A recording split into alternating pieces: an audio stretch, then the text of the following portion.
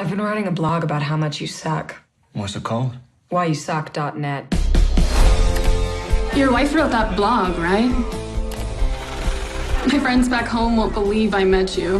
What does Leo think of all of this? Oh, he's still never read it. Writing a blog does not make you a writer. Next month, Random House is releasing Why You Suck, the book. I met someone. That's fantastic. Where? A wedding. Whose? Hers.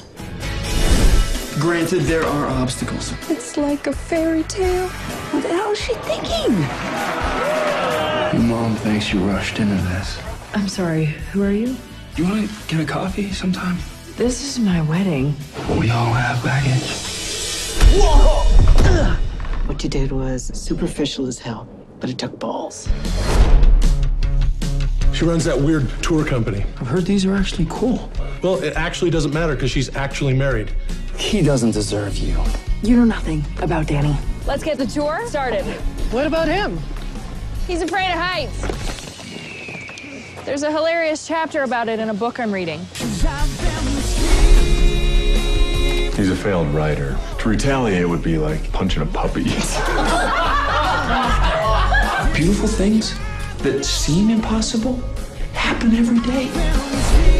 This stems from what? A snap judgment based on physical attraction to a married woman you don't know. And that snap judgment totally stands.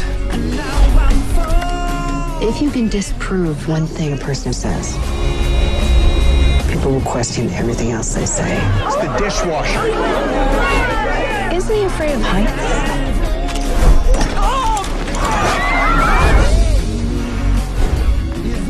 We're all wrong for someone.